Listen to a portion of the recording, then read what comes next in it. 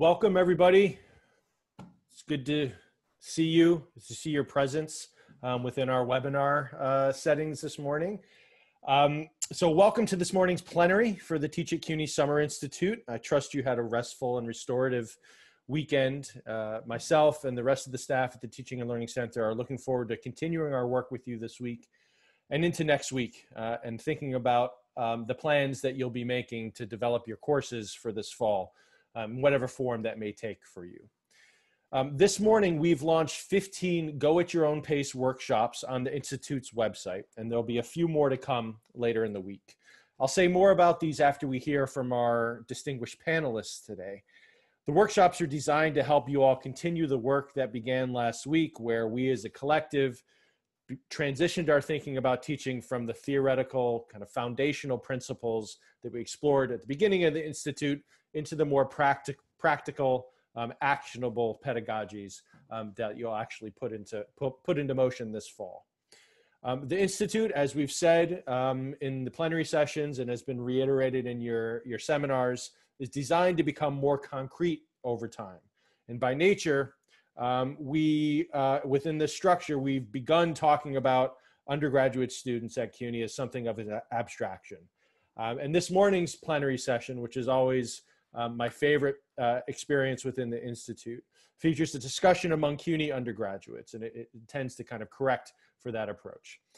So I'd like to introduce the facilitator of this morning's plenary session, and then I'll step out. But want to encourage folks, just as they did last week, to use the chat function, to use the Q&A to ask questions of the panelists, and to look for opportunities to interact among yourselves and with the panelists as much as possible.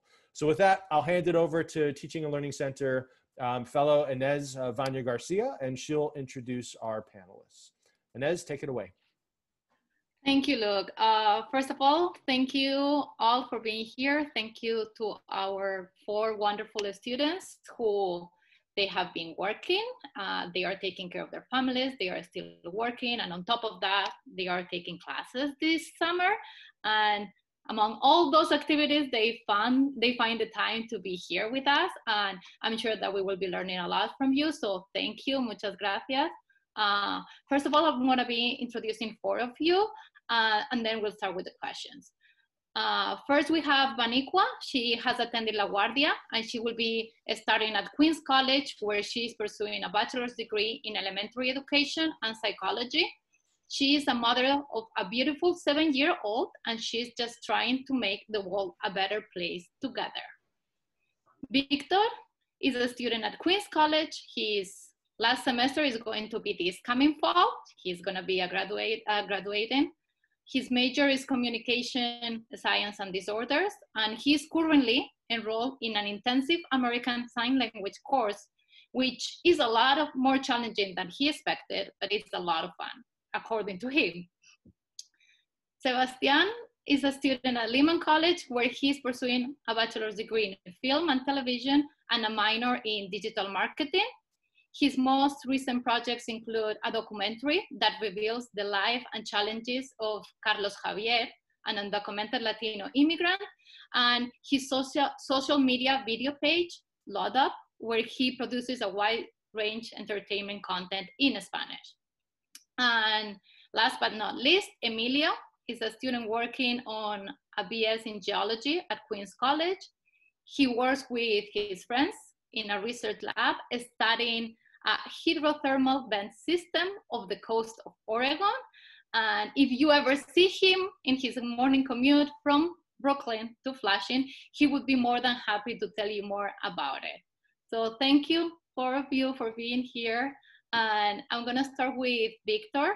Viktor, if you can start the conversation telling us a little bit about a course that you took as an undergrad in which you feel that you learned a lot, and what do you think that it made the course effective? Yeah, hello everybody. So there were actually quite a few such courses that I feel like I've learned a lot, but I've noticed a similarity between all of those. I really like it when the professors engage with students, when they ask questions, when they making sure that everybody understands everything, because especially I've noticed that on higher division courses, when it's just strictly lecture. So you're just sitting there and you're just listening to the professor talking. There is no interaction between the professor and the student whatsoever. But again, this is my experience and my opinion that has worked for me. I totally understand that there might be some students who do not really feel comfortable answering questions in class. But when it comes to me, it kind of stimulates my thinking ability when a professor asks a question and I'm like, oh, okay, let me think about it. I give an answer and then I get a feedback, positive or negative, doesn't matter, because it's an effort anyways. And even if my answer is not right, I kind of think about it afterwards and I come to the right answer. Also, I really had one professor this semester. I've taken a class with her before, and actually her teaching style bothered me for a long time. So every time you ask a question, she would never give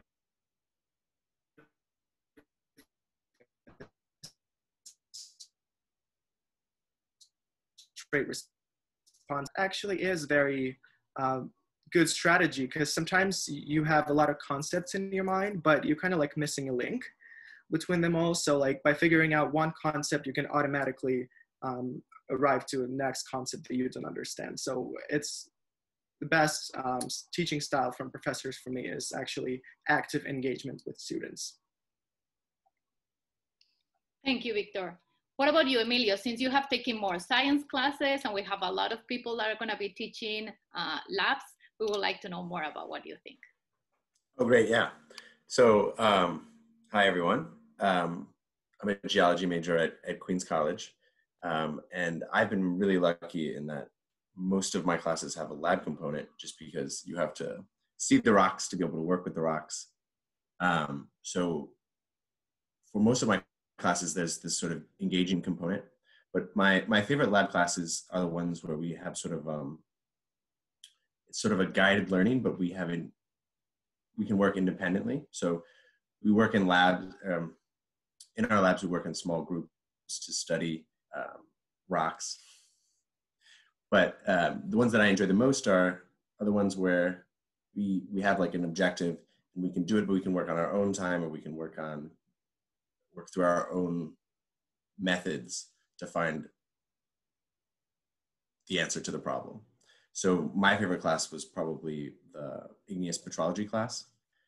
So we used microscopes and field investigations to work through a set of samples to figure out the story that the rock was telling us, essentially.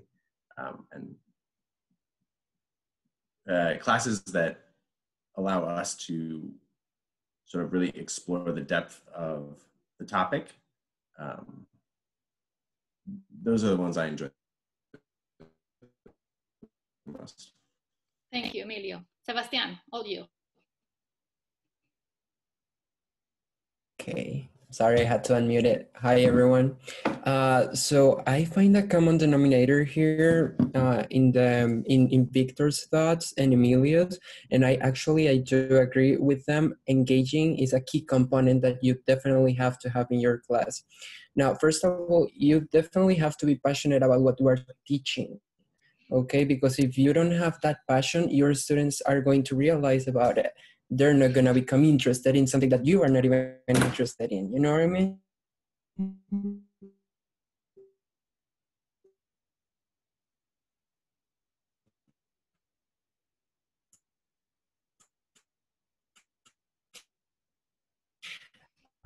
But sometimes some students don't even feel comfortable with their peers. So one solution that I found through all the courses that I've taken is that the professors try to join them together, or try to make them work together. That's a better way to put it. So that they can get comfortable in the environment, in the same class. So with their classmates, for example, allow them to encourage each other to speak up. How do you do that? So for example, try to do activities where they gather around and collect their thoughts. And then within the whole class, you can start conversation with them. And that's just what I think about it. Vaniqua. Hey, so I want to piggyback on what everybody said. One of my favorite classes that I took in LaGuardia, it was an arts integration class. And basically we had to make lessons where we integrated the arts for early childhood education. And this was an awesome class. Now, the things I liked about this class is that we had to do more teamwork.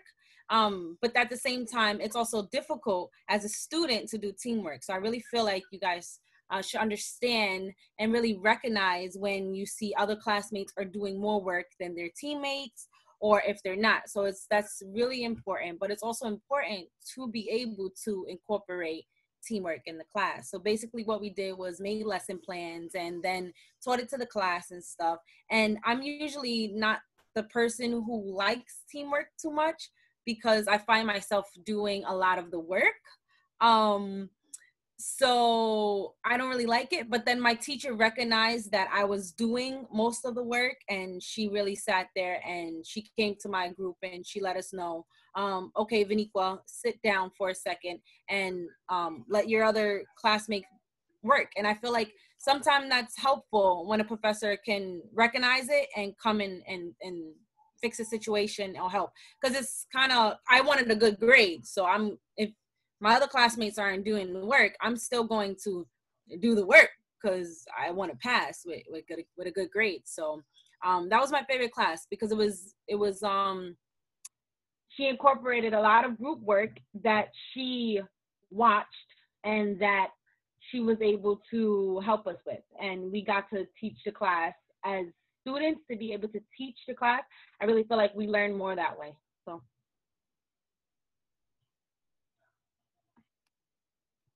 Go, Viktor. A small comment and we'll move to the next question. Yeah, it's going to be really quickly. I really like how Vaniqua brought up this notion of assessing the classroom. So I've also been a teaching assistant for 3 semesters. I've been teaching statistics with my professor, and I did teach homework reviews or reviews before exams or something like that. And what I've noticed is that when the student asks me a question about something, okay, first of all, I'm not a professor, so sometimes I don't even know what they're asking. But what I like to do is I just like to ask the classroom, oh, maybe somebody knows the answer to that question. So through that, I can see if I adequately taught the material. So I can see, is it only one person that doesn't get it, or is it quite a few? So, and that again brings us up to the to this concept of letting students came up with their conclusions on their own. Thank you, Viktor. So we have, like, as Sebastian mentioned, like, instructors need to be like really engaged and really passionate about what they are teaching. Viktor also mentioned the active learning component, and Emilio and Vaniqua mentioned the engagement. Besides all that you started talking about already, what advice would you offer to all the instructors, new instructors that are listening to you right now, that are going to be teaching for the first time at CUNY this fall? What should they know about CUNY students, about like students like you? Vaniqua. I think the main thing to know is that mistakes happen. I feel like it's important for when you get into your classroom to have a discussion with your students so that they understand that you are new and that you will make mistakes, just like any human in the world. I feel like as students, we're more understanding when our professors can talk to us and let us know the real life, you know, instead of coming in the classroom like they know everything and then they mess up something and then the students are looking like, what are you doing, you know? I think it's important to know that mistakes happen and just to have that discussion. Students are human just like professors. Once you guys become professors, you're going to be human still. So it's important to still talk to us. I also think that it's important to engage, like we were saying before. Don't just speak to us. Don't talk at us as students.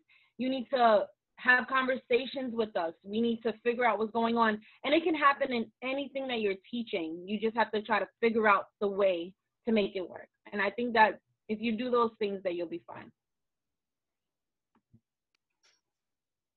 Sebastian.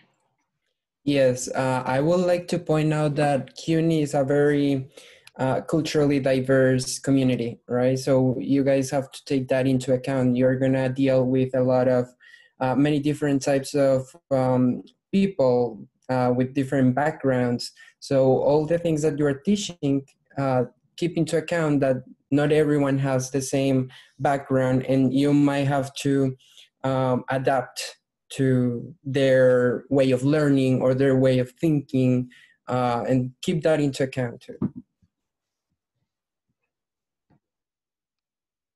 Emilio, would you add something? Yeah, so I've taken a lot of lab classes, a lot of science classes. Something I've noticed is that the students across classes there's a lot of different backgrounds. And I don't just mean culturally, like Sebastian was saying. I mean, sort of just their background knowledge. We have, in a lot of my classes, there are students that will struggle to work through concepts that involve algebra, doing simple unit conversions. But then there will be other students that really just breeze through topics that involve calculus.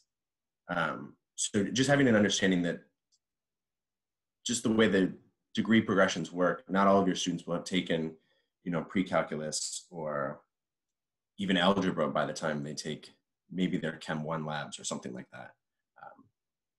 So just not understanding the struggles of the students is probably pretty important. And then additionally, with the different cultural backgrounds, there are a lot of students that come from, I'm not a traditional student, I'm a little bit older, and to attend classes, I work quite a few hours outside of class. I know there are other students that work full-time jobs. So being aware of people's availability outside of the classroom is sort of important to understanding your students. And that's it. Thank you, Emilio. Victor, you wanted to say something? Yeah, so also some professors really like this technique of teaching that involves literally learning the book word by word.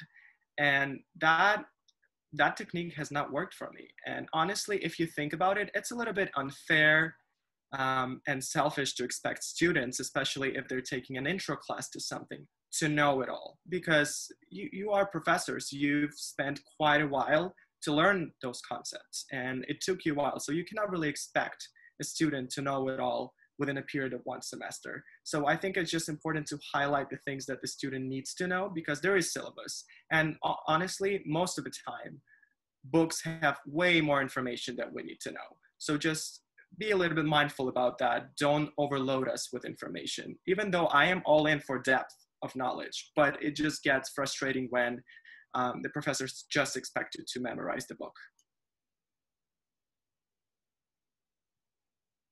Thank you, Victor. Vaniqua, you wanted to add something? Yeah, I completely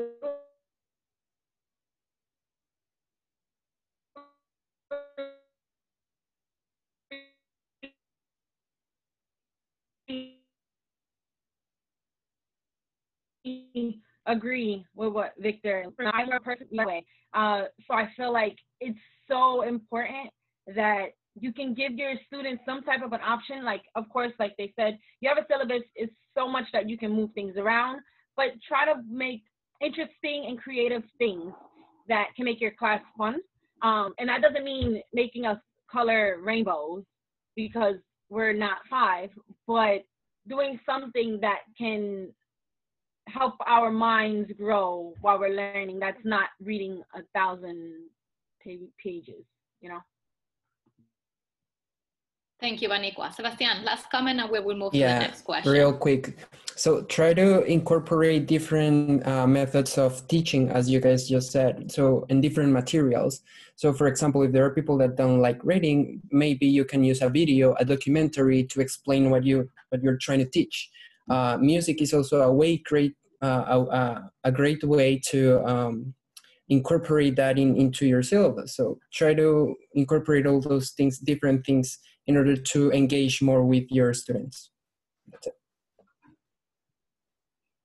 I'm gonna add that Sebastian's documentary would be an amazing tool, an amazing resource to include in everyone's courses and thinking about it. So Sebastian, you didn't know about it, but now you do. But Vaniqua already mentioned one class, one course that she took that she really liked and that she really enjoyed for different reasons. I'm gonna ask you guys, what's one assignment from one class, from one course that you took that you really enjoy, and why did you enjoy it? Emilio.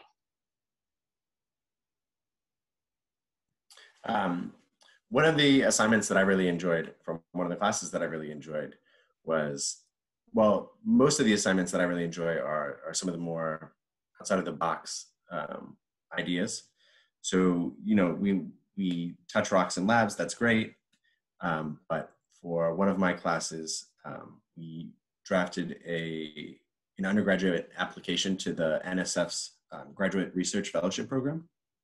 And I just thought that was a really great way to include a writing component to a class that really wouldn't have had a writing component outside of maybe a research paper. But this was sort of further on in the degree progression. So we had already written a bunch of research papers. And this was the skill that we would use maybe if we wanted to go to grad school. So this was just like a really great added component, an engaging component to the class. Additionally, we used, for this course, we had in-class debates where we, 4 people were drafted to a pro side and 4 people were drafted to an against side for sort of a popular research question at the time. And so that really had us engage with the, maybe a higher level than maybe we needed for the course, but it was a really good component of the class that, you know, we had a speaking component that we might use for sort of like a professional purposes in the future, which it was a very engaging way to teach the class, I thought. Perfect, thank you, Emilio. Vaniqua, you wanted to share something. One of my favorite assignments was actually in your class, where we went to Roosevelt, Jackson Heights, and we went to go and basically interview people and learn about the community and learn about how people felt and the work environment and everything like that. And this literally every time I pass Roosevelt or Jackson Heights, I tell my family all the time, like, I did that. That was one of my favorite assignments because it was different. We got to leave the school, first of all, and that was awesome because sometimes it's not fun all day, especially when you have class all day, to be sitting in a classroom. So we got to leave the school and learn. It was like a field trip. And I know, like, we're old, but it was fun. I enjoyed the different aspect of it. It was fun to be able to speak to different people, and I like talking, and it was fun to speak to different people and get a good grade from it and learn about the environment and the community. And I really enjoyed that class, because, well, that assignment and that class, because it was fun to be able to go and learn new things and be able to show everybody and represent LaGuardia too at the same time. So that was one of my favorite assignments so far. Thank you, Vaniqua. Sebastian? Yeah, so one of my favorite assignments and class was actually Professor Luis Henao, who is also a graduate center student, who was and a graduate Sebastian, center student. he's listening to you right now. Just wanted I you actually to know just that. realized about that, and that's okay. And actually, this assignment led eventually to my documentary, because in class we were learning about our roots, trying to link or make that connection, because, well, I'm from Colombia and I moved about 5 years ago here to the US, and we were trying to explore that part, because we were like, okay, when people come here, they try to get the culture of the US and they sometimes forget their roots. So we were working on that, and the assignment eventually led to my documentary, which is based on undocumented immigrants. The assignment was made in such way that you don't feel overwhelmed, but we divided the assignment in 2 parts, and eventually the goal was to create a paper, a research paper based on well, your roots and your heritage and all these things. But Professor Luis made it very, very cool, interactive, because he actually implemented documentaries and songs, as I said before, in order to convey what he wanted to tell us. All right, so step by step, we created first the introduction, then the body paragraphs, and it was throughout the semester. So it wasn't like just one paper in 1 week and that's it. But it was more. It had what's the word I'm looking for? A process. It had a process throughout the semester. So that's something really cool.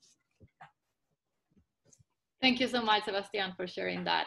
Viktor, I want to give you the opportunity to talk about an assignment if you want to. Yeah, so as Emilio said, he really likes assignments that kind of gives you a skill for the future to work in the field. And I actually like those assignments as well, because I am about to go to grad school for speech language pathology, and it's about working with people.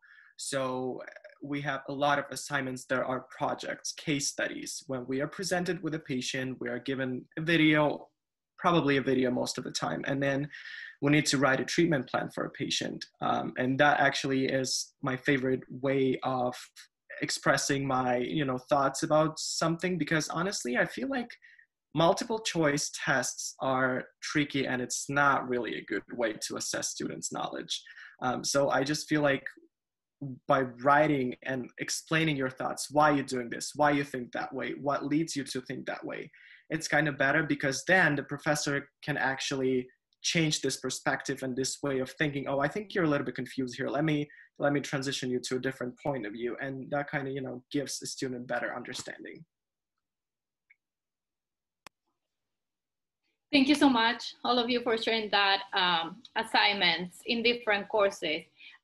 Now, all of you have mentioned different assignments that do not require the traditional final paper or midterm and final exam.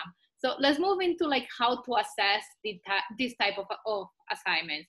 How do you think professors should assess how much students learn in their classes?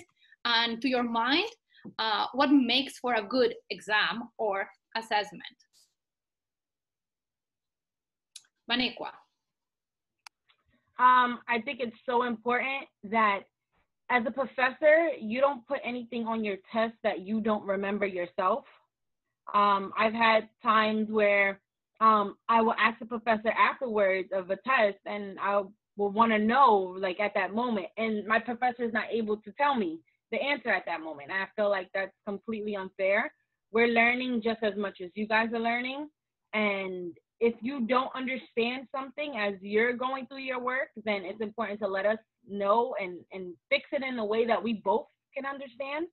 I like multiple choice questions, but I feel like don't try to trick us. And this is just something that professors do and teachers. I tell my 7-year-old when she's doing her test that the teacher wants to trick you. So be careful. And that's how it is with professors. A lot of times they'll put questions on to try to confuse you. And I know the work, but then I'm still confused. So I feel like that's not a good way to assess. I feel like you should, if you're going to do multiple choice questions, you should do it in a way where they're going to understand. Yes, of course, you want it to be difficult or challenging to make sure that kids really understand. Students really understand. But you don't want it to be frustrating or everything sound the same and you just want to just throw the paper in the garbage and get over the test. I think that's important when you're doing especially multiple choice. Thank you, Vaniqua. Viktor? Yeah, so when it comes to assessing a student knowledge, I feel like it's important to understand what kind of class that is, because there are content-based classes and there are skill-based classes. So when it comes to content-based classes, then multiple choice would probably work best because it's mostly terms, theories, and just to see if you understand. But when it comes to skill-based class, it's more than that. I feel like for skill-based class, open questions are so much better because, for example, with me, if I'm asked a question, sometimes I'm having a hard time to come up with an answer like this. So I just need, oh, so if I do this, then that, and then I kind of like lead myself towards the right answer. So I feel like it really depends on the class, but when it comes to exams, I feel like there should be multiple choice and just a couple of, open questions just to see if the students can actually, elaborate on the knowledge that they got from the class. Sebastian. Yeah, so I'm not a huge fan of the ABC format, multiple choice exams as well. And to me, well, I would suggest, or well, at least that's what I think, that the way to assess a student is by tracking how did they progress throughout the whole class. It's not just to take a test, and based on that final test, you decide whether this student learned or not. Because we all have bad days, and it could happen that precise day I didn't have a chance to really study or to, and so not only depending on one single exam, you should assess your students, but rather tracking their progress it's a better choice, and you realize that those students actually put an effort in order to enhance their skills and their learning experience. Now, also going back to what Emilio said before, there are different students with different backgrounds and in terms of knowledge, and not all the students have the same knowledge or have previously taken classes, special classes that will fit within your own class. You know what I mean? So that's important to know. We need to better to track how did they do during the semester, throughout the whole semester. Thank you, Sebastian. And Emilio, I think we need to know more about assessment and lab, and you are the one who is going to be able to answer that question. Well, I'm sure everybody here can answer the question, but assessments for, the harder science classes, everyone's already said it already about multiple choice exams, but, memorizing small ideas for chemistry, I understand that some of these classes are used as like leader courses where you want to trim how many people are getting into the next steps of this degree, but having it be like the Olympics of memorization has never been, but I've never found that to be an effective class. And it's not something that I want to, as a student that pays money for my courses, it's not something I want to pay money for either. What I have found to be somewhat effective, or an idea that I really enjoy, is that one of my mentors has this structure where he offers he gives the tests, and then as a way of encouraging students to learn the topics, if they didn't do well on the exam, they're allowed to make revisions to their tests. So you take the test, say you get a C, and then you've got all these opportunities to still learn. So he encourages them to learn the ideas by giving them points back for correcting their answers. And this idea has sort of trickled down into some of the classes that I've taken, and it works decently well. But one thing that this professor does particularly is he has them give in-person oral defenses of their revisions to their exams. So instead of just writing down or copying what your friends wrote, you have to defend that you know the idea. And I understand this is a really labor-intensive for professors to do, especially if you have 20 people in your class or whatever it is. But I found this to be particularly effective, I think. Thank you so much, Emilio. That everybody would be really happy if they had only like 20 people in their classes. I think like 30 and 40 is going to become the new rule. But besides specific assessments and specific assignments and general assessment questions, what is something that you wish professors did more in your classroom in a weekly basis or in a daily basis, or in the other sense, what you wish professor did less in the classroom?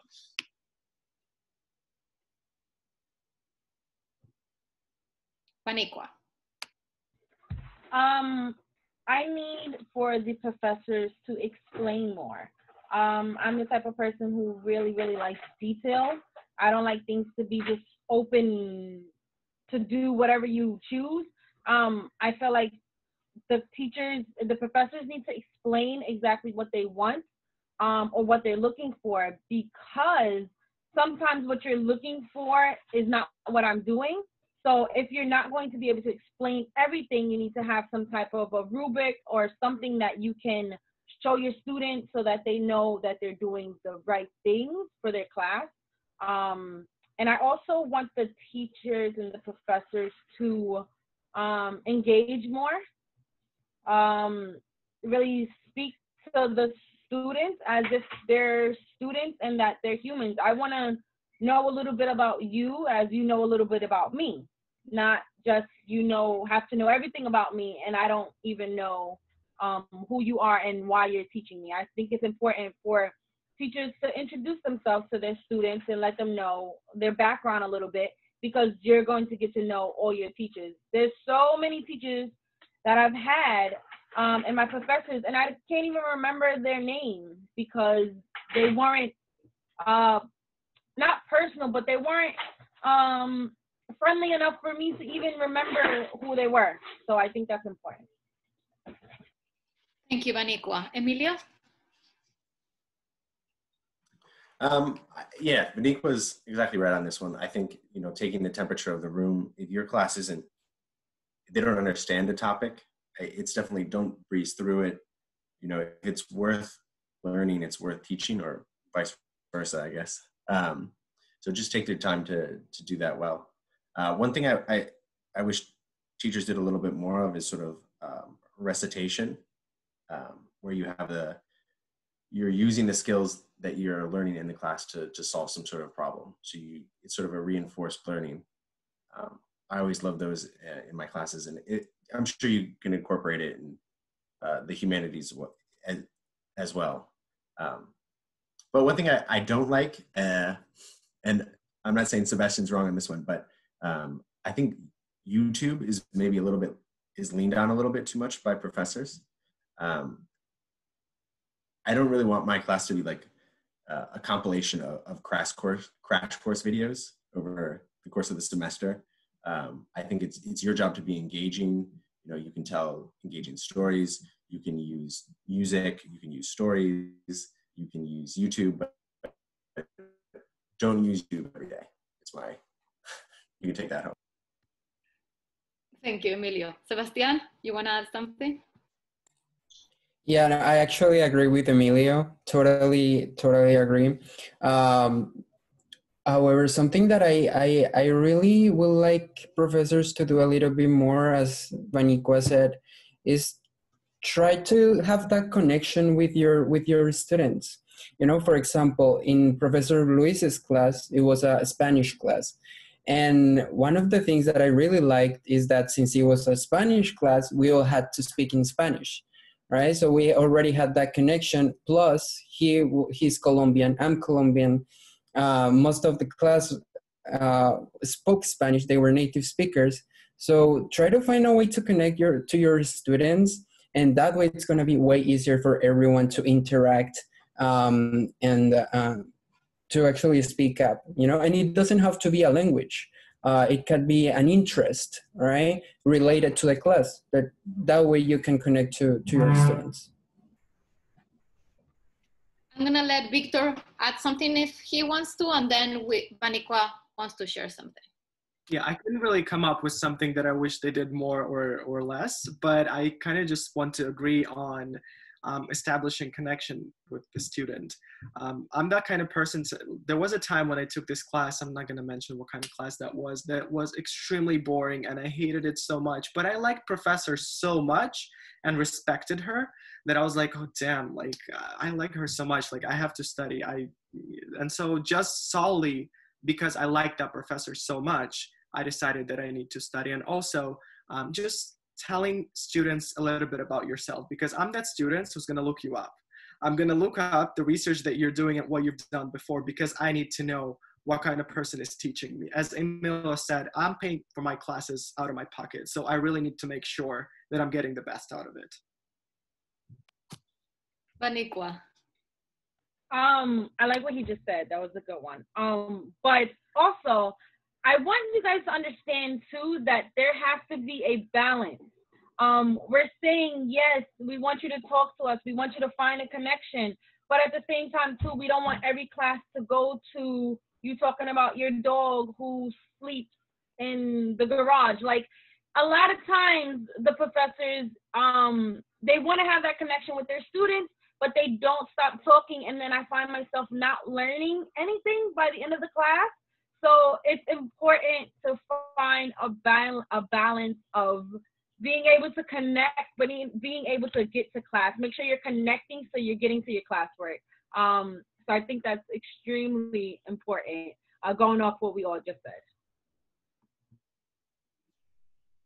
Thank you, Vaniqua. Thank you, 4 of you, for sharing. And all of you were taking classes this spring semester when everything happened. I'm not gonna spend time describing the situation, but how did the shift to distance learning in March impact your experience in every single aspect of your life as a student and as a mom, as a brother, and so on?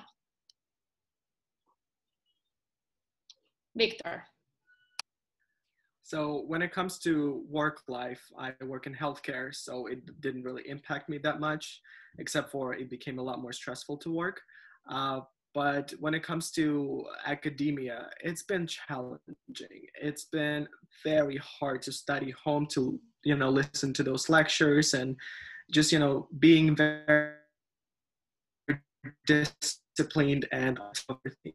But I understand that it's been hard for all of us, not only students, but professors as well. But when professor makes an asynchronous classes and there's no communication with the students whatsoever, it's very hard to study. Like, for example, I had another class this semester. The professor was so communicative and so engaging. She encouraged everybody to turn on their cameras when we had meetings on Zoom. And yeah, some people may not be okay with that, but I feel like it really enhances the communication and this connection with the professor. So I feel like if we're talking about online classes, it's very important to keep that connection, not be just like, oh, I just posted a 3 hours lecture, please watch it and memorize everything. No, that's not going to work.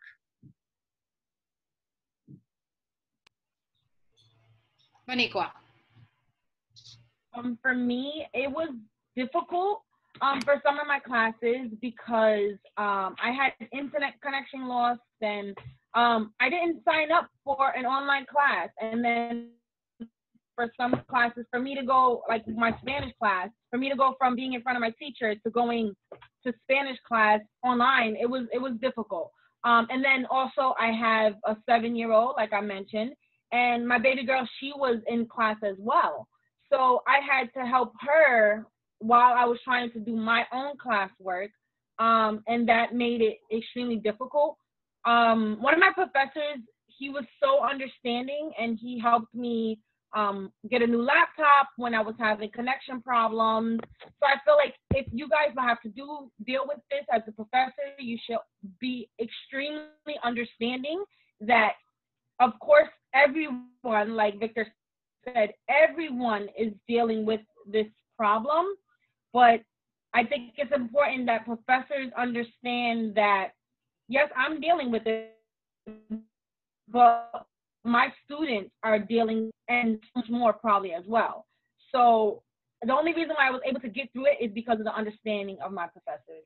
They really helped me out, and I was able to get really good grades because I worked hard. And even though it was difficult, but them being able to really understand my challenges and try to help me and work around it, especially something like this that just popped up out of nowhere. Like it's a difference, because when you sign up for an online class, you know what you're getting yourself into. But if you sign up for a class that was not supposed to be online, and then all of a sudden you're online now, you don't know exactly what is to come. And the professors don't even know what is to come. So it's important to just be understanding. That's my key word for this question. Just be understanding. Sebastian. Yes, it was also a little bit challenging for me. as Vaniqua said, yeah, when you sign up for an online course, you know, you're going to have to do online homework and all these kind of things. However, you also have to understand that, well, for example, at least in Lehman College, which is located, for those who don't know, Lehman is located in uptown in the Bronx. And so something that's really key for you to understand is that not everyone has a computer, not everyone has internet connection. Yeah, we all deal with different challenges.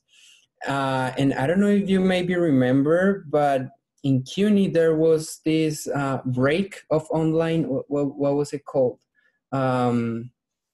Restructure, I don't really remember, but the idea was that they were going to give us more time, like 8 more days, in order for the students to adapt to the online classes, because not everyone had a computer, not everyone had internet connections.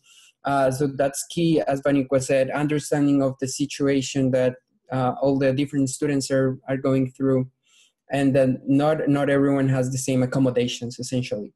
So try to be understanding of that as well. Emilio. Yeah, I think everybody's talked about how it sucked. It really sucked. So we can talk about what the teachers did that worked really well. Part of what was difficult about the online classes is that it doesn't really feel like you're in a classroom.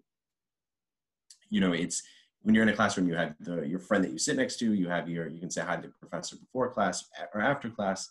If you're a professor, maybe you can pull your students aside that maybe haven't turned in their assignment in a week, or you see them struggling a little bit in the class. But that doesn't really happen in this Zoom universe. So for the teachers that made it work for me, I had 2 professors at Brooklyn College that really made it work. My math professor, and you don't think of math as being like the empathetic science, but my math professor really stayed in touch. Diana Hubbard, she stayed in touch with the individual students. She had like 30 kids in the class. She was teaching, I think, 2 or 3 classes, some ludicrous amount, but she stayed in touch with each student, got their work in, and just did a really good job of making it feel like you were still a part of her class. Math classes aren't really known for their dynamic classroom environments. So my other class was, I had a geology class at Brooklyn College with Anna Poltseva. And one thing that she did really well was she encouraged us to use video in the class, and people were changing their Zoom backgrounds, and it felt fun, and you felt like you were in a classroom. You had it was a really good learning environment. And we were all emailing each other outside of the classroom. So it felt like, you know, we were building relationships like we would in a normal classroom. And I think that has to do a little bit with how she ran her class. And it has a lot to do with the students as well. So, you know, if you have a good batch of students, you know, let them be students. Thank you, Emilio. Thinking more about this like online environment, or as Emilio described it, as a Zoom world, what are the strategies and approaches that really work during these online times? And Emilio was kind of like giving us a couple of examples already. How do you think that we can maintain, instructors can maintain a sense of classroom community, relationships, connections? Connections have been mentioned before at the beginning of our conversation as being like a key component to teaching. So how can we keep going with that in an online environment? Vaniqua. Laugh. I think it's important to laugh. You should know that, well, you should tell your students that it's okay. It's gonna be okay. Let's laugh it through, figure out some things that are funny, and get the work done. Because there's nothing that you can do. You're in the situation, and that's how it is. So the best thing you can do is try to make it better. And I think laughter helps. Sebastian, anything that helped you or really did work during the second half of the semester? Yeah, well, definitely communication, as we all agree on. Because there was, at least right now I'm taking a class, just a film class during the summer, and you really have to be involved in the class. Because, for example, let me explain better. This class that I'm taking right now, I don't like it at all, because the professor just posted the things on Blackboard. He said, okay, here's the work, get it done by this date, and that's it. To me, that wasn't really engaging. I mean, I've been doing, of course, the work and all these things, but honestly, learning, I'm not really learning. That's just the honest truth. So try to communicate to your students through Zoom. Try to use Blackboard Collaborate Ultra, which is also an important tool that every student knows how to use. And basically communicate with your students. Try to have a conversation with them. Vaniqua, I know you want to say something. Yeah, I just wanted to say, just piggybacking off what he said.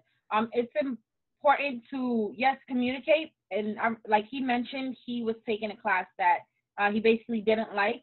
I think that professors need to tell their students exactly what the class structure should be or what they want it to be from the beginning, so a student can decide whether they want to stay in this class or try to figure out a way to get out of this class. Sometimes students just want to have the assignments up on the internet, do the work, and don't have any interaction with the professor. That's how it is sometimes. I know that I've been there sometimes, and sometimes students need the interaction, and I've been there sometimes as well. So it's so much that a professor lets us know from the beginning how the class is supposed to go, how the professor is going to interact, whether the professor is just going to put up work and let you do it as you please, or whether the professor is going to do assessments every couple of days to see how the work is, so that the students have the opportunity at the beginning to know whether they want to ride through this class or not. Thank you, Vaniqua. Viktor, I know that you are taking a summer course and you were also taking classes last spring semester. Could you tell us a little bit more about it? Yeah, so I mean, I feel like it's very easy to talk about like, oh, it should be this way, it should be that way, but I just want to kind of like defend professors that it's also very hard for them, because I've been a teaching assistant and I transitioned to online, and it's been hard. It feels different teaching, sitting in your room, as opposed to teaching in an actual classroom, because in an actual classroom, you see this feedback, you see students' eyes, and it is hard for them as well.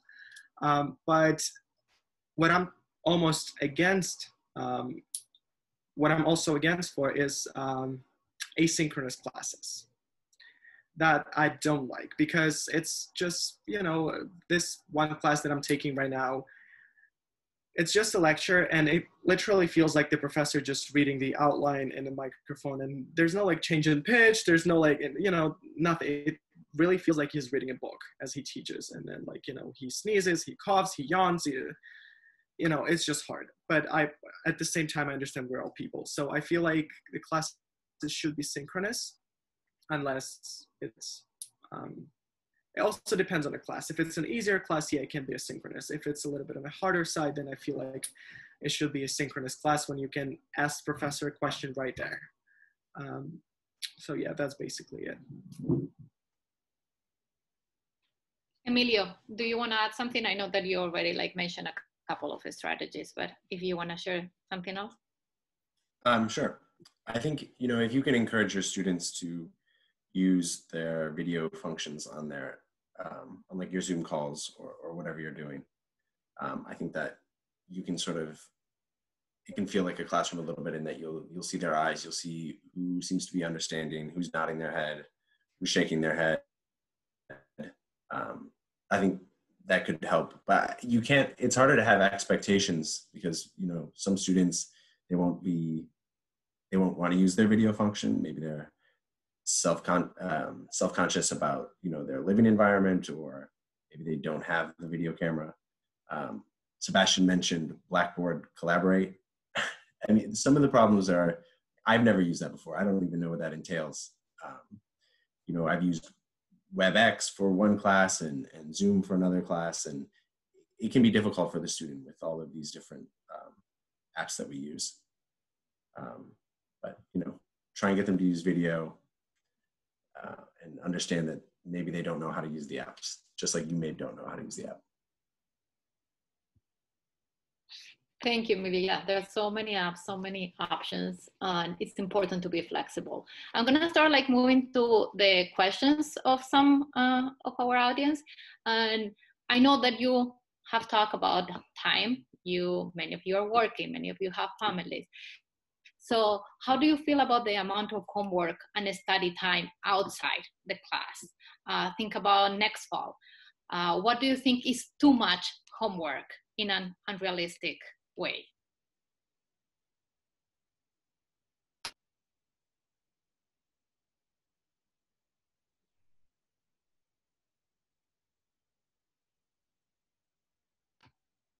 Emilio?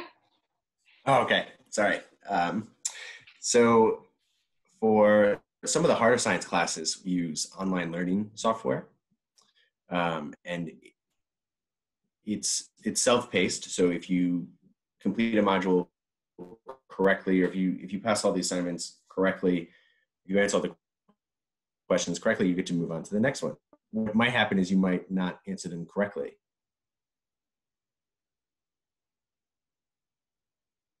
So you get stuck in this.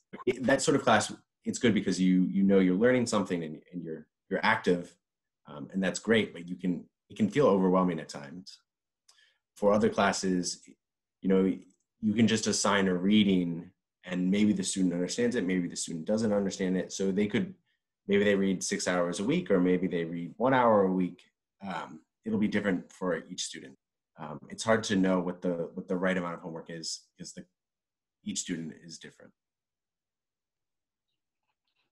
Vaniqua, and I know that you mentioned that you work, you have a kid, so tell us a little bit more what you think would be too much work. Well, as far as online classes go, I feel like homework is like a tad bit not very useful for me. I feel like it's more stressful to do homework. I'm already worrying about being online and making sure I know the knowledge to be online with my class and be productive with my professor. And I feel like doing more homework is a lot.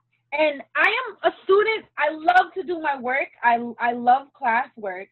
But if I'm already stressing about being in class, and with these online classes, you have to be prepared.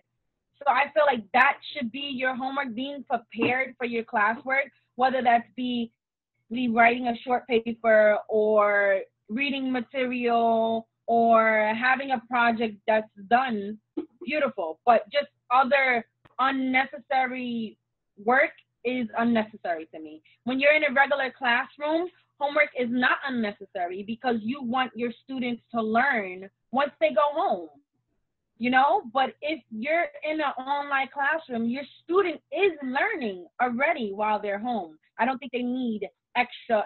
For me, in my opinion, I don't need more work on top of it. And like you said, I have a 7-year-old. I volunteer every week, at least 3 times a week. I work full time. So being online is enough for me. Vaniqua, I'm gonna ask you a question. How would you describe unnecessary homework and necessary homework? What is like the difference between these two? Thinking also about an online environment as you described. Yes. So unnecessary homework for me would be homework that is not going to be useful in the classroom. So that can be, if I'm taking a class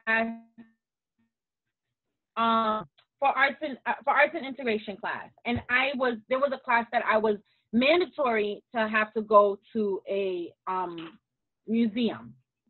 And for me, this homework assignment was unnecessary because it was really hard for me to fit this into my schedule. And this is when everything was fine. And then for the fact that it was mandatory that I went, I feel like I should go because I want to go when I have the time, not driving myself crazy trying to figure out when I can do that. Now, when you have online classes, this is something that would be extremely unnecessary because if I'm online, I'm already doing the work that I need to do so that I can be able to interact with the professor. So I feel like the professors should assign assignments that will allow the students to have engagement in the class, but not necessarily have other things that they don't have the time for. I feel like for me, it was unfair for me to be forced to go somewhere in order to get a good grade because I already don't have the time, you know? So I feel like things like that is unnecessary. And as far as online classes, if it's not going to better your knowledge, then it is unnecessary. And I think it's important too to talk to the students so that you can know what will better their knowledge, because it can be different from other people to other people, you know? Yeah, I think asking a student and making them participant also active in that decisions.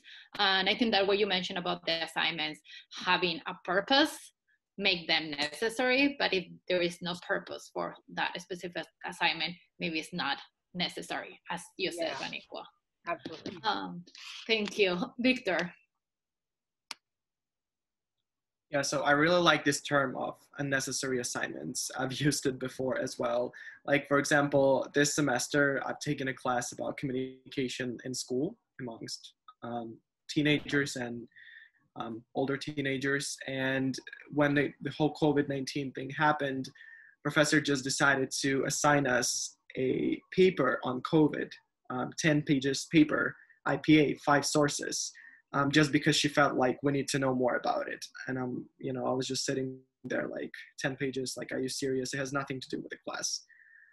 So yeah, that is a bright example of unnecessary assignment. Also, what I feel like unnecessary is assigning reading material on things that you've just taught. Why would I spend my time on reviewing same exact concepts if I just went to lecture, let's say, if it's in-person lecture, and I spend my, mental capacity to understand what you're talking about and then go home and read it again. It should be an optional thing, obviously, to supplement your knowledge, but definitely not a mandatory thing. Yeah. Thank you, Viktor. Sebastian, would you like to add something? Yeah, well, I do agree with Viktor and Vaniqua regarding those homeworks might be unnecessary and necessary. On the other hand, you have to take into account what we were talking earlier, that CUNY is a very diverse community. And so right now we have, for example, Vaniqua, who doesn't have a lot of time because he has to take care of his children and she had to do some other stuff, right? On the other hand, you might have this student who just got out of high school and he's used to doing homework, and doing all these kind of things. So I think you gotta have a balance. And how to know that? Honestly, I don't know. But you have to talk to your students, learn about them. Are they busy? Are they not busy? How much do they want to do? How much do they want to read, maybe, right? But you have to take into account that we are all different. It's a diverse environment, and you have to take that into account when doing homework or when leaving homework for the students. Thank you, Sebastian. Vaniqua, last comment and we'll pass to the next question. Yeah, I just wanted to say what he was saying about mandatory. Well, we always saying about mandatory. You can give the students the work, but I think it's the balance that you need to find is what is mandatory and what is not. And I feel like as professors, you shouldn't say it in a way where basically if you don't do it, you won't get a good grade, because I'm the student, I want an A. I want an A in everything. So if you tell me to do something, I'm going to do it, especially if I know it's going to affect my grade. No matter how much I don't want to do it, I'm going to do it because I want an A. But if you just tell us, well, you can do this to help your knowledge or help you better understand, and if I already understand, I'm not going to do it if I don't have to, if I don't really feel that I need to. So I feel like being really specific on what is mandatory and what will actually further help you, further help your students is important. Thank you, Vaniqua. I think that you are bringing up like a really important aspect about flexibility and maybe like giving more options, like different options to complete assignments. And all of you have mentioned asynchronous and synchronous as both modes that you already experience. There is a question regarding the balance. How much of each? Where is the right balance in your opinion? What do you prefer? Emilio. For me, I think for a lot of people, if you're taking classes, and we've all taken classes, then you're taking classes in the classroom. So to provide a sense of normalcy, to get your system, we all have our systems for doing our homework and getting our study groups together. I think having synchronous learning is pretty important because it fits with the systems we already have. I think when you sign up for an online class, you know that maybe there'll be an asynchronous portion of it, so you know what to expect. But if you aren't signing up for an asynchronous class, if there's a time listed on the schedule, I'm taking that class at that time for a reason, and that's because it fits in my schedule. It's because I want to feel like I'm in a classroom. And for me, it's pretty simple. Viktor. Yeah, so I agree with what Emilio said. But as far as percentage goes, I feel like 50-50 is good. As CUNY likes to do hybrid classes, like one lecture is actually there in person, and then the other lecture a week, students just dedicate to study on their own. And I actually took such class this semester in spring, past semester, and then it transitioned online. And that have worked for me pretty well, I have to dedicate like 1.5 hours live, and then I'll just have to study on my own. So I feel like that balance is good. Vaniqua. I can't really say like a percentage. I can't really say. I feel like, to me, I feel like you should speak to your students. I think every class is different. Every student is different. Every course is different. So you just need to speak to your students to get an idea of what will better help them, help you teach them. So I feel like that's your best bet to me. Sebastian, do you want to add something? Honestly, I'm with Vaniqua. I totally agree, because we are all different. So different classes require different assignments also. So yeah, just ask your students. And it's tough what you guys are your work, because as I said, you're gonna deal with a lot of different people, different students, different methods of learning. So it's not something easy, but as you progressively go into your career, you will understand a little bit better. And I believe that having your students' feedback and knowing what they what. Thank you, Sebastian. Not knowing is fine, and I think our audience doesn't know. So I think it's really good that they ask for feedback from their students. I'm gonna kind of combine two questions, and it's gonna be our last question. Our instructors are working with the syllabus right now for next fall. So could you tell us a little bit more about your experience with the syllabus? Like, do you use it? What kind of information do you think is useful in your syllabus? Like, do you go back and check your syllabus or not? And regarding that, also, how do you think about deadlines? How strict do you think instructors should be about deadlines and extensions? Where is this flexibility in our online teaching that is hopefully expecting us, like we're expecting next fall? Anyone? Vaniqua, you will start. Okay, so as far as deadlines go, I feel like they're extremely important. For me, I know this might be difficult, what I'm going to say, for students who are just getting out of high school and don't really know the structure, and sometimes they need somebody on their back. for me personally, I do not need a professor on my back. Just give me a deadline and I will do the work. It's important, especially times like this, or especially online classes. You're taking an online class for many different reasons, but a lot of reasons why I would choose an online class is because I don't have the physical time to go to the school or do the specific things that the professor needs me to do at that specific time. I know that I know how to work my time around. So I feel like it's a good thing that you give deadlines and be very stern with your deadlines, but also, like I said before, be understanding because things happen. Of course, don't let students just walk all over you and just always have something happening, but it's important to be understanding that things do happen, but deadlines should be stern. And this will be a way for those kids who are getting right out of high school and starting their college career.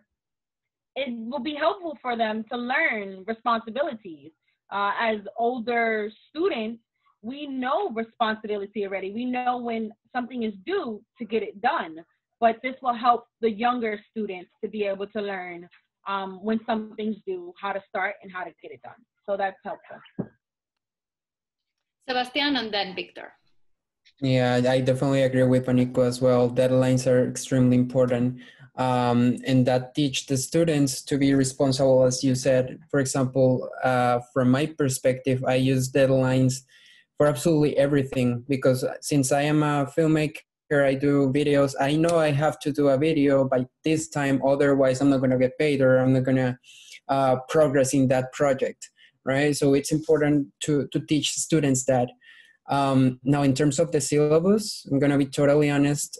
Most of my peers, my classmates, including me, I don't take a look at the syllabus, honestly. I just take a look at it when I need to know, for example, the professor's email, maybe their office hours, but that's also important that you yourself tell them, hey, this is my office hours, you can come whenever you want, and we can have a talk about this or that, you know. But I know the syllables are important too, but we as students, we don't really pay attention to everything that's written there. That's what I think. Thank you, Sebastian. They have been working on the syllabus for a week now, so we'll see what happens. Viktor, and then Vaniqua wanted to add something. Yeah, honestly, I never look at syllabus. The only section that I look at is percentage grades. I only look at, okay, what I need to do, because honestly, attending classes is pretty straightforward to me. You just go, you study, you take exams, that's all. I don't really need to know anything else.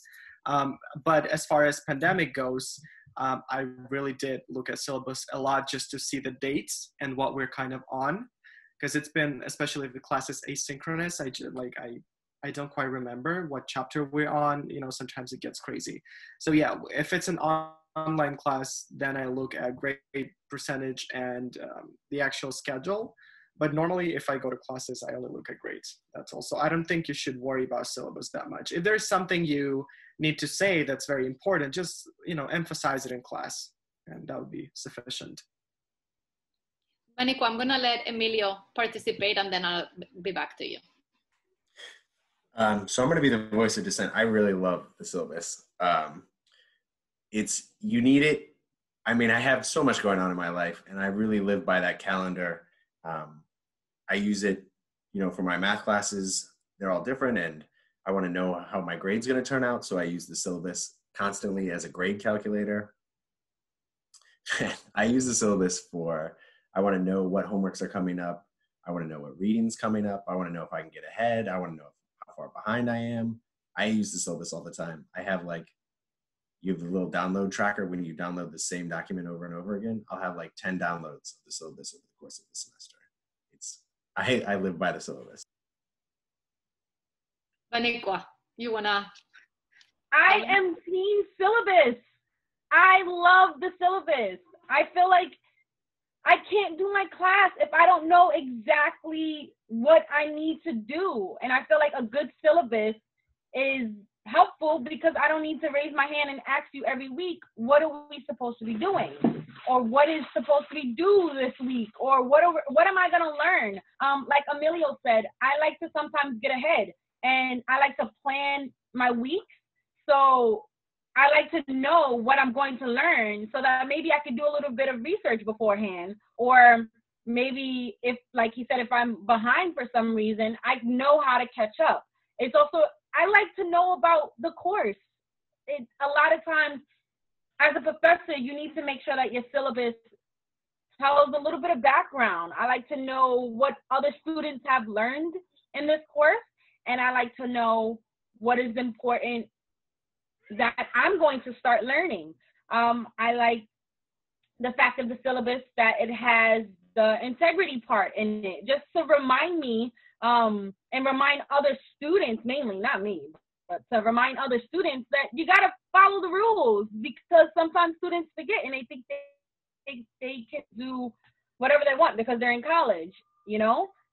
I love the syllabus. It's so helpful to me. I think the key points in the syllabus is of course, the scheduling, background of the class, grades. I love grades, and a very detailed structure of how grades are going to be conducted, of how you do your work. I'm that type of person. As soon as I'm finished with an assignment, I'm looking in the syllabus to see what my grade is going to be. Or before I even start my assignment or my project, I'm looking in the syllabus to see what I can do to make this grade what I want it to be. So I feel like the syllabus is important. Team syllabus, Emmanuel. I totally agree with you. Sebastian, we have Yes. a minute. If you want to add something super quick. Super quick, yeah. I just wanted to mention that I love this group of students. As you can see, this is what you're going to encounter at CUNY. You see, there is no wrong or right answer. It's just something that you have to adapt and follow, something that you progressively will learn, you know? So look at the different thoughts that we have here, and there is no wrong or right answer. That's all I wanted to say. Thank you, Sebastian. I think that basically you did the wrapping up for me, like the conclusion, because that's where I was going.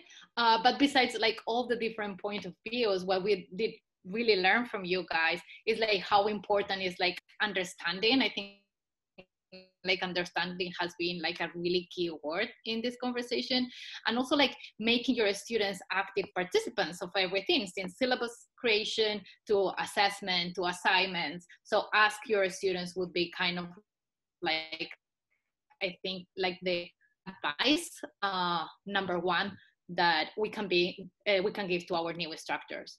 I want to thank you, muchas gracias to like 4 of you for taking the time. I know that you are taking courses, that you are really, really, really busy. So thank you again for being here with us and sharing all your experiences. I'm gonna give Luke some time because I know that he wants to say something about the Institute. Thank you again, guys. Thank you, Inés, and thank you, Viktor and Vaniqua and Emilio and Sebastian. That was really powerful, so important for us to hear your voices. It's going to resonate through the rest of the Institute. We have seminar meetings tomorrow and on Thursday, and I want to encourage the attendees, first of all, to kind of virtually clap for our guests today, to thank them in the chat, and to really let their words resonate as you go into your planning. And there's so much to take from this and to reflect upon. And the syllabus question, and I think the really thoughtful responses on both sides of it, is just an example of the richness and complexity of the work that we do with our students every semester. So thank you again. We're in your debt and wish you all the best of luck. So I'm going to say just a few words here about the workshops which we launched this morning, just to kind of contextualize them just a tiny bit more for you all as you're going into the rest of your work at the Institute. Again, these workshops are designed as go-at-your-own-pace experiences that allow you to dig deeper on a topic or a skill or a methodology or a philosophy or an approach that we're certain has come up at a certain point, either in the conversations with faculty members in your seminar or in today's plenary session. Many of these are compiled readings with some suggestions for how you might work with them, with either through a worksheet or through a sample assignment that you can then submit to us for feedback. These are all annotatable. There's Hypothesis, which is a web-based annotation software, is active on all of the workshop pages. So feel free to leave us your comments. And I want to give a lot of credit to the TLC staff here, who I'll name in a moment, really re-envision what these workshops will look like over the past 2 months, and redevelop them to, again, both address some of the foundational questions that we work with when we're beginning teachers, but also to increasingly acknowledge our contexts, which, as you all know, are swiftly evolving and are creating all sorts of questions that we have to grapple with as teachers and as students. So give us your feedback. That work we're going to carry forward. We're going to continue to revise it going into next academic year. So the more you kind of give us, the more we can incorporate that into what we give back. Again, I just want to thank the TLC staff members for their hard work, their presence, their commitment during these challenging times, as exemplified in the structures of the seminar, and all the work that went into the workshops. So Asilia Franklin Phipps, Caitlin Mondello, Luis Hanal Uribe, Lori Herson, Mei-Ling Chua, Talisa Feliciano, Kyun Kim, Sakina Laxmi Moro, Inés Vañó García, who did a wonderful job today, Avra Spector, John Zayak, Christine Kahn, who is not only part of our staff, but she's also an attendee at the Institute this summer. And then we were very fortunate to have Lindsay Albrecht and Fernando Blanco Vidal join us as summer peer mentors, running our TLC chats and launching a couple of workshops. So round of applause to all of you folks. Dig into the workshops, and we will see you all in your seminars later this week, and on our Slack channel. Again, big final round of applause for all of our panelists.